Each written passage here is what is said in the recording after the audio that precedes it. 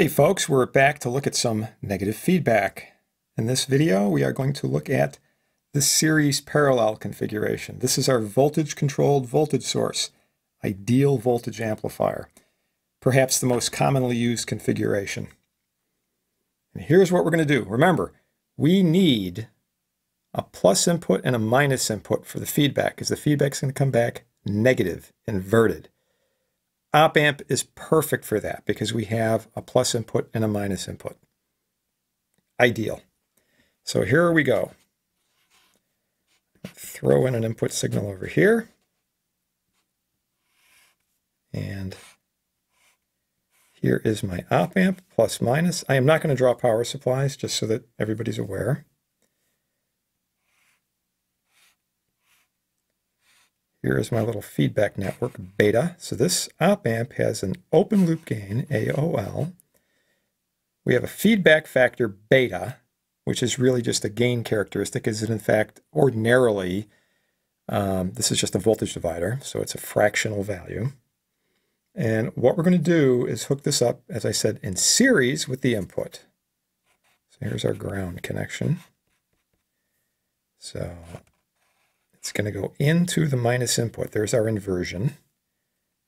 Because this is voltage output modeled, we're just going to take this, here's our load, and we'll just tap off this as a parallel connection, right? So you can see how we have a series input connection and a parallel output connection. The output current can either go into the load or it can go into the feedback. So the direction through the amplifier, obviously, is like this, but the direction through the feedback network is like this. Right? So there's our loop. Now what I want to describe is the closed loop gain, ACL. And that's defined as V out over V in. So along the way, I need to define a couple other voltages. So the voltage that we see coming out of the feedback network, we will just call V feedback. Then for historical reasons, the voltage between the plus and minus is called V error. This comes from control system theory. V error meaning it's the difference between the input and the feedback. Okay, so given this, what I want to do is write V out and V in, describe them in terms of things like beta and AOL, all right? So the first thing that we could see, hopefully, is that looking back at our op amp, we know the gain of this is open loop gain times the difference between the plus and minus. In other words, V plus minus V minus. Well, that is by definition V error. So V out would have to equal V error times AOL. Now, looking at the input end of this, I can use a little KVL thing and say, here's my source, V in. There's a drop here, V error, and there's another one over here, V feedback. So V in is simply V error plus V feedback. Now, what is V feedback? Well, as I said, beta is just a figure of merit. It's a scaling factor. It's typically a fraction, right, made by a resistive voltage divider, okay? But it would essentially be our output voltage times beta. So you just think of that like gain. It's just a fraction, right? Like a voltage, like a potentiometer. So V feedback would be V out times beta.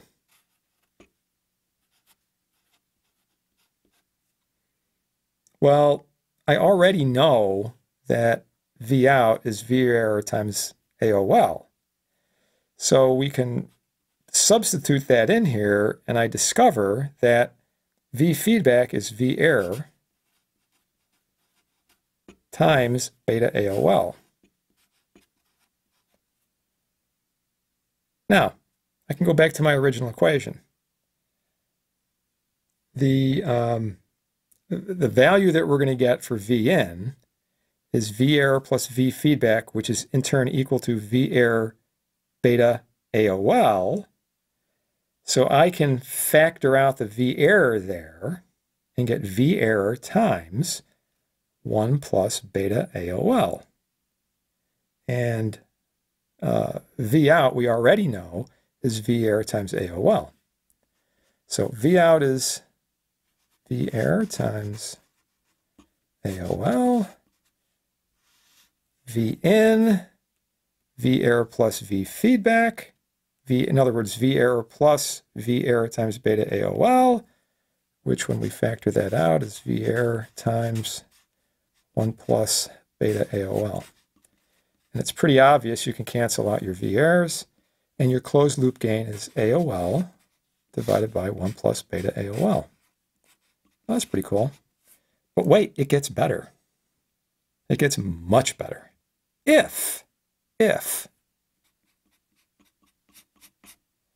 we can say that beta AOL, that product, is much bigger than 1, we can ignore the plus 1 over here, in which case we can cancel out the AOLs, and closed loop gain is approximately equal to 1 over beta. Well, A, that's nice because it's simple. But B, conceptually, it's really important. Because what it tells you is the open loop gain of the op-amp doesn't matter. As long as it's big enough, as long as it's big enough to guarantee this characteristic, I don't care how big it is. The feedback network is what will control the system. Right? As long as I have enough AOL, it's the feedback network that controls everything. Well, that's really good. I mean, if I have one op-amp with a gain of 100,000 and another one with a gain of 300,000, as long as the guy with 100,000 gives me, this characteristic, they're both going to end up with the same closed loop gain. There's another part of that stability thing that we were talking about. Okay? Oh, that's great. That's just wonderful. Okay. Now, remember, that's an approximation. As we go up in frequency, what ends up happening? A open loop starts to drop off. Remember, we have a response curve that looks kind of like this. Right? So back here, it might be, much, much greater than 1, but up here, it might not be. So things start to kind of die off. But for that good range of frequency, this is a really good approximation. Okay, so given that, what do we have as far as a realistic thing inside the box? Well, as I said, this could just be a voltage divider. So I could end up with something that looks like this. Plus minus. So here's my feedback network. I'm just going to make a divider. 2 resistors. I'll call this one RF for feedback and this one for RI for input. Right, it's on the input side. And then my load is going to be out here. All right, so what's beta in this case? Beta is just the voltage divider, right? So what's the voltage divider? Well, if we assume it's unloaded, and ordinarily it would be, because the input impedance into the plus and minus terminals is really, really high. So for any normal value of Ri, we can assume it's unloaded. In other words, the parallel combination of Zn with Ri is basically Ri. So the voltage divider ratio would be the thing we're interested in, Ri over the total. In other words, it's Ri over Ri plus Rf. So if the gain is 1 over that, then the closed loop gain would have to equal, at least as far as our approximation is concerned, Ri plus Rf over Ri, which we can simplify as 1 plus Rf over Ri. Now here's a really cool thing about this equation, right? This is a really important equation. It's so important, in fact, that I'm going to make it look 3-dimensional. Ooh. It's not the value of the resistors, it's their ratio. So for example, if I want a gain of 10 out of this, It's a very simple design problem. I have to make sure that the ratio of RF to RI is 9, right? Because it's 1 plus. So if this is, let's say, a 1K, and this guy is a 9K, I know those aren't standard, but bear with me. 9K over 1K is 9, plus 1, there's a gain of 10. Well, it would work just as well if this is 2K and this is 18K. Or, 3K and 27K. Or, any other pair you can come up with that has that 9-to-1 ratio. There you go. So there isn't a single right answer. Well, the obvious question is, are some values more practical than others? Yeah. You don't want RI and RF to be too small, because after all, the op-amp has to deliver current not just to the load, it also has to deliver current to the feedback network. So if these values are too small, you run the risk of the op-amp overloading because there's too much current. Average op-amp is going to produce, maybe 20, 30 milliamps. So you probably don't want this pair to be much below 10K. It depends on the actual application, but maybe a few K. But, you probably don't want it to be less than 1K if you're looking at a sizable swing, like a 15-volt peak swing. On the other hand, as we'll see, we don't want the values to be too large. I don't want to go like 1 meg, 9 meg, because that's going to exacerbate some other problems that we're going to come along with, like DC offset, drift, noise, things like that. So there's kind of a happy area. The total of those two, which I'll just call RT, RI plus RF, I'm going to say in general, you probably want to keep that below 100K. And these are just ballpark numbers. This depends on the actual application and the op-amp, but just to kind of ballpark it. You probably want to keep that less than 100K. On the other hand, you probably want to keep it more than 1K. And that'll, give you something to deal with. Okay? All right. Obviously, the other questions that we would have would be, well, what's my input impedance? What's my output impedance? Well, at low frequencies, your Zn approaches infinity. Because if you have something like this with a gain of 10, at low frequencies, the open loop gain on this thing is probably 100,000. So your sacrifice factor is like 10,000. And your Zn, because it's a series input, it's going to go up by a factor of sacrifice factor. Well, if it's like a 741 and it has bipolars and a diff amp, your Zn is already a meg plus. Now you're going to multiply that by 10,000, right? So huge. If you have a JFET out here, like a BiFET op amp, like an LF411 or something like that, the input impedance is already measured as maybe 10 to the 12th ohms. And you're going to increase it. Okay, so they're just crazy high numbers at DC and very, very low frequencies. As we go up in frequency, the sacrifice factor, decreases, and also you start to get capacitive issues on the front end, and that drops down your input impedance. But at low frequencies, crazy high. Your Z out approaches 0. Again, it's a parallel output, so the output impedance drops by sacrifice factor, drops by a factor of 10,000. Typical op amp, like a 741, Z out without feedback, maybe 75 ohms. So yeah, this thing is great. Now, that does not mean you can drive something like an 8-ohm loudspeaker, because this doesn't have enough current to do it. You can't get a 15-volt swing. You don't have enough current coming out of the op amp. But as far as loading effects are concerned, they're minimized. So you could have a 5K resistor here or a 20K resistor here, and you're still going to get, or a 200K for that matter, and you're still going to get this gain of 10. It's going to be dictated essentially by these two resistors and their accuracy. So if you were going into production with this, the nearest standard value to a 9K would be a 9.1K. 1K obviously is standard.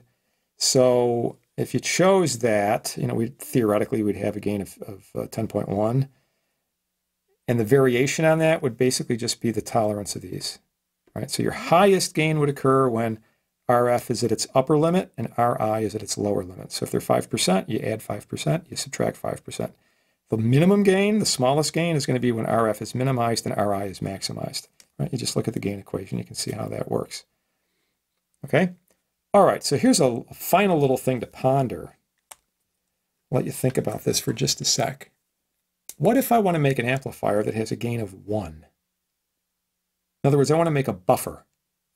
Input voltage, output voltage, same size, but I want to use the op amp to buffer because maybe this output impedance is kind of low compared to the source impedance of my generator back here. So I just want to use this as a buffer. What values of resistance do I use? For a gain of 1.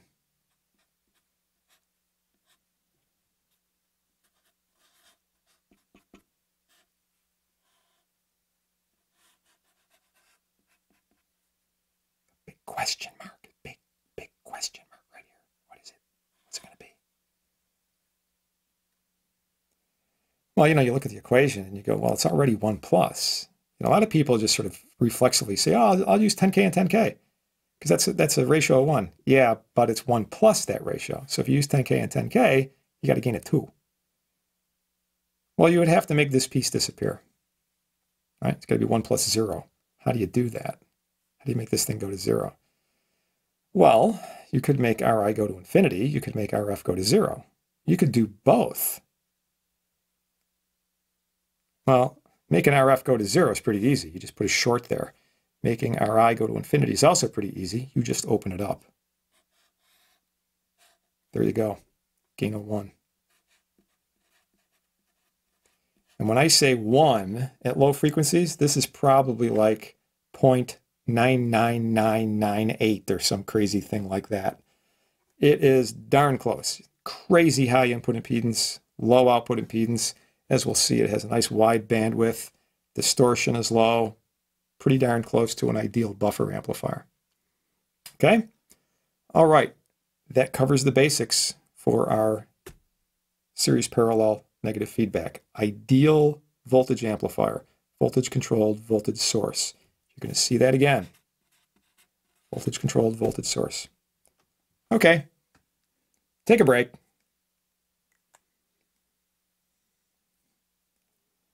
Are we back from break already? Okay. I want to show you a shortcut, an idealization to help you get to this equation without going through this. If you think about what we're saying back here, there's 2 things that come up. V error ideally is 0. Second, the input currents into the op amp, the plus and minus inputs, also ideally 0. If you take these 2 assumptions, you can derive all this stuff very quickly. And we're going to apply this to some other circuits. How does it work? Well, let's look back at this original circuit over here. If V error is 0, then the feedback voltage must be the same as the input voltage.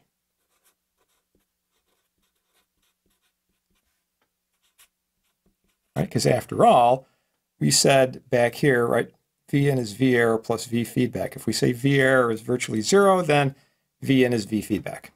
Done. Okay, so that input voltage drops across Ri. That creates a current. I'm just going to call that I of Ri. That current, I of Ri, is just Ohm's law, V in over Ri. That current also flows through RF. Because if you look at this node, the only other place the current can be flowing is into or out of the minus input. But you see the currents into the op amp plus and minus terminals is also 0. So if that's 0, then this current through RF must be flowing through Ri, identical value.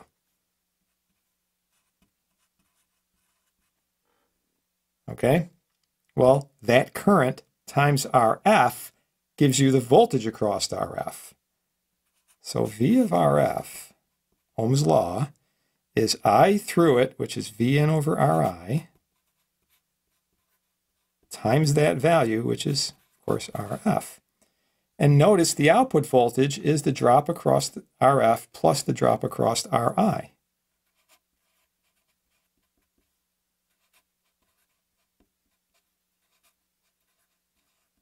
Do a little substitution action here. So V of Ri, okay, we know that's equal to Vn because V of Ri is V feedback. So that's Vn. And V of Rf is Vn times the ratio of Rf over Ri. I'm purposely sort of rearranging that a little bit because I can factor out the Vn's.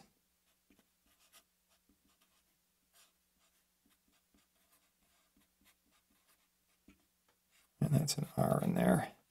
Now, V out over V in is your gain, so you bring V in on the other side, and we get 1 plus RF over RI, which is what we created over here. Right? So these things are really useful. Now you're saying, well, where did that come from? Like, how did you get that? Why do you know V error is 0? Let's just throw a number in. Okay? In the problem I had over here, we said the gain is 10. Let's say a open loop is 100,000. Okay, I'll put in 0.1 volts over here. Well, if I have a closed loop gain of 10, then my output voltage would be 10 times that, or 1 volt. Now, how much signal gets back to V feedback, right? What's our V feedback? Well, it's the voltage divider ratio times its input, which is the output voltage. The divider ratio is Ri over Rf plus Ri. In other words, it's 1K over 9K plus 1K. It's 1/10. Well, what's a tenth of a volt? 0.1 volts. 0.1. The difference is 0. Now, if you go through this, extremely tightly, you find out that this voltage is not exactly 100 millivolts. It's a tiny, tiny little bit off because we're making an approximation, right? We're back to this approximation. If we actually put the numbers in here, I say, oh, well, AOL is really 100,000. Right? Beta is 0.1. There's my 100,000 again. Well, what do I really have? I don't really have 100,000 divided by 10. I don't really have 100,000, divided by 10,000 for a gain. I have 100,000 divided by 10,001. All right, that 1, drops our gain down a little bit. So, it's not 10, it's like 9.998 or whatever it works out to. So in fact, we don't have a full 1 volt at the output. We have 998.5 millivolts. So I get just a tiny little bit less than 100 millivolts here. But compared to our input voltage, yeah, this is a really good approximation. And as we've already discussed, the input impedance into the op amp without feedback is tiny. With feedback, it's even higher. So these approximations hold really well. And we can use these on any of these sort of circuits. This set of approximations works great as long as the amplifier is operating in a linear region. If it's clipping, or you're trying to use it in another configuration like a comparator, you don't want to say this, okay? This assumes you have a stable negative feedback loop that's operating and the amplifier is, acting in a nice linear fashion. If that's not the case, you can't use those approximations. Think of a comparator. Your V error is just the difference between these two things. V error could be 6 volts. Who knows, right? All depends on the values that you throw in. So we're going to take another look at this. Our next goal is to look at the parallel configuration, which is also a controlled voltage source. See you then.